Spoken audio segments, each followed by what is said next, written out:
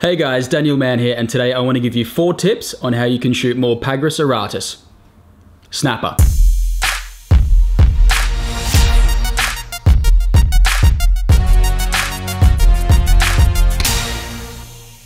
On the east coast of Australia, snapper are probably one of the hardest fish you can attempt to shoot.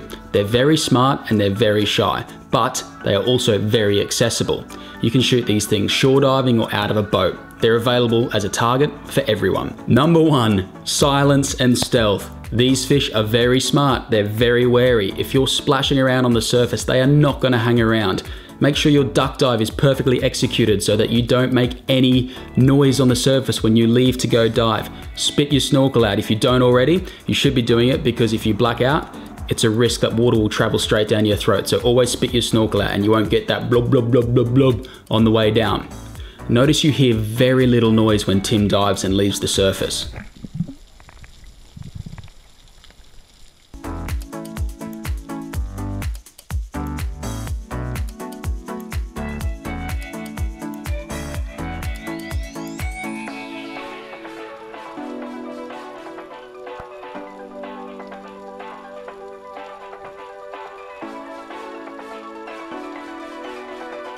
Look how still he is on his approach. Of course, being a good shot helps as well.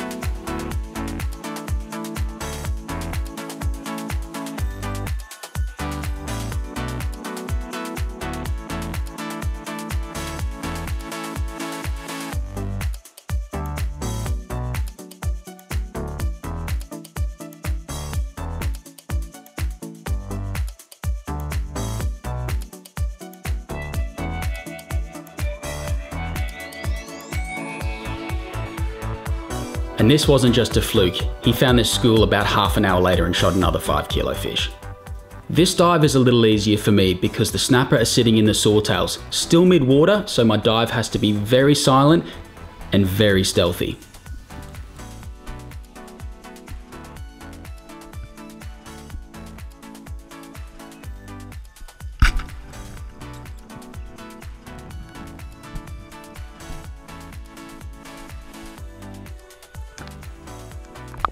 This leads me into point number 2.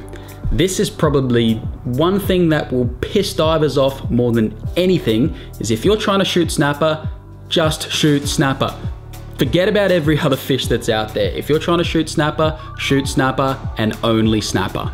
Here I'm looking through the swordtails and I saw a nice snapper out the back. I'd done several dives here and got impatient.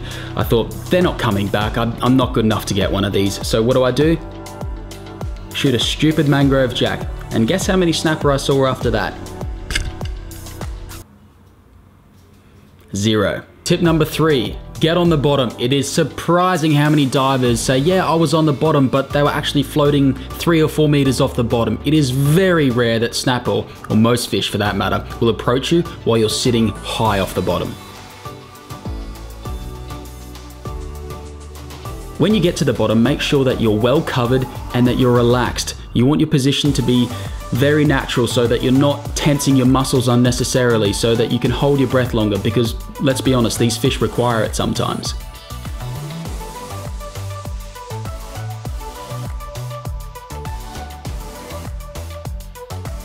You can see I've raised myself off the bottom for a shot. The snapper immediately turns away once it sees me. Not the greatest example right here. However, luckily for me, a few fish approached a few moments later.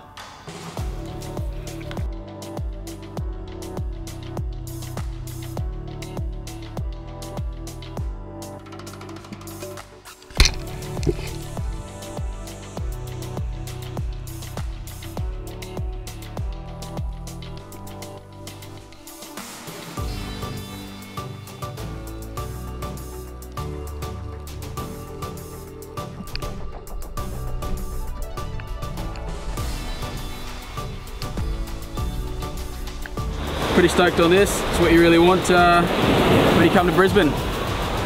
Tip number 4 follows on from the previous tip. Once you're on the bottom, make sure you get some cover, either behind a rock, behind some sand that you've just thrown up, or in this case, dirty water. Whatever you do, just make sure that the snapper can't entirely see you. That way, its curiosity will be aroused because it doesn't know exactly what you are.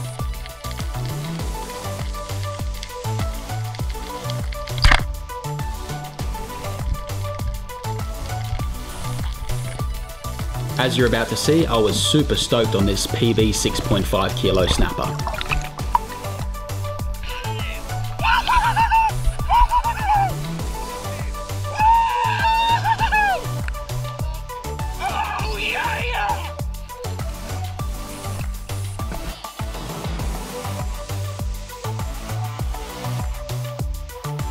Thanks for watching, guys. If you've got any tips for shooting snapper, I'd love to hear them in the comments below. If you're new to the channel, consider subscribing, and I'll see you on the next one.